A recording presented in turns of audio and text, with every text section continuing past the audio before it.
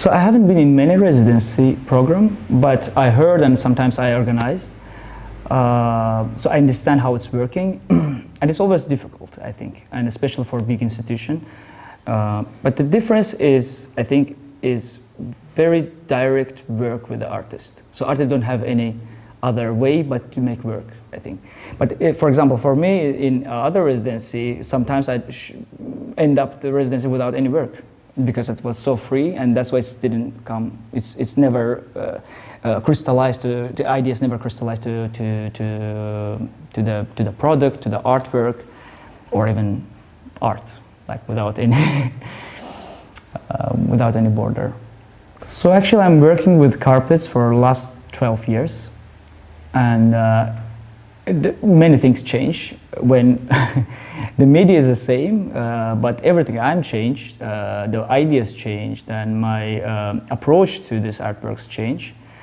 And I think it's, I start to understand it much deeper, not as a technique, but as a human social product making, I think. So, because every carpet, every patterns in the carpet too, it's and also technique. Sometimes they can tell from where this carpet come, and it's exactly can show the borders of different ethnics, nationalities, groups, or countries, or cultures. I was so interested in silk for a long time, and I think I found one of the beautiful and one of the, I think, finest silk makers in Istanbul. And I'm so happy with that because it's very rare to find a technique and also the ideas of the carpet and tradition that's still there with patterns. So half of the work will be done in Turkey, and another part I will finish in Baku.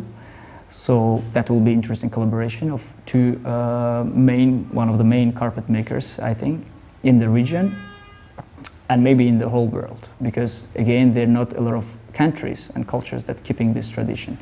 So that will be interesting actually to see this connection also between the carpet weavers, how they will connect with each other, because it's the one carpet maker start this work, another will finish it. I think this residency not only give me opportunity to create a new works, like absolutely new for me, but also give opportunity to learn about carpet weaving and also in general textile textile making in Turkey. So, and I think I would love to use it in the future, and I'm already inspired for the next year, and I think I'm waiting to finish this work and immediately start another. Halı, göçebe Türklerin Orta Asya'dan buraya taşıdıkları önemli bir sanat dalı. 1843'ten beri Hereke'de dünyanın gelmiş geçmiş en iyi halıları üretiliyor. Biz de aile olarak hemen hemen 1850'lerden beri bu işle iştigal ediyoruz. Büyük dedemiz Veys Ağa, Hereke Fabrikayı Hümayunu Müessesesi'nde halı şefi olarak görev almış. Ondan şefikör, arkasından refikör ve biz 4. kuşak olarak hala bu adreste Hereke halısını üretmeye devam ediyoruz. Özellikle Osmanlı saraylarında yerlerde duvardan duvara yün halıları görmekteyiz. Bunların üzerine ise ipekten yapılma seccadeler dekoratif olarak üretilmiş. İpek çok özel bir malzeme. Çok zor şartlarda üretilebilen. Anadolu'da da bu coğrafyada özellikle Bursa ve etrafında yüzyıllardır üretilen en güzel iplik. Niçin en güzel iplik? Sadece üzerindeki parlaklığıyla güzel değil, aynı zamanda sağlam. Dünyanın en sağlam malzemesi olarak bilinir. Çünkü bir koza ipliğinden 1 kilometre uzunluğunda bir lif çıkartıyorsunuz ve onların 25-30 tanesini bükerek dünyanın en sağlam ipliğini elde ediyorsunuz. İnce ve sağlam olan bu iplikten de hereke halıları dokuyorsunuz. Yani hereke halısı sadece görsel olarak çok gösterişli değil, aynı zamanda çok dayanıklı, dünyanın gelmiş geçmiş en sağlam halılar olarak da kabul ediliyor.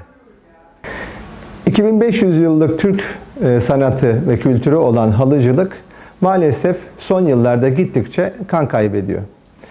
Bu da çok doğal bir süreç aslında.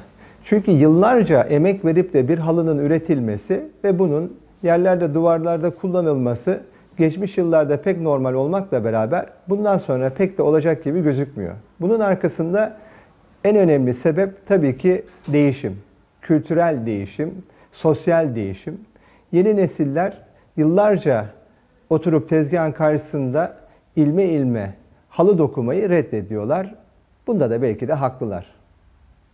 Uluslararası sanatçıların bizim ürünlerimize ilgi göstermesi, özellikle de bunu kendi eserlerinde kısmen de olsa kullanmaları bizi çok gururlandırıyor ve çok da heyecanlandırıyor. Bu projede de Faig gibi bir sanatçının özellikle de hereke halısını kendi eserinde kullanması, tatbik etmesi fevkalade güzel.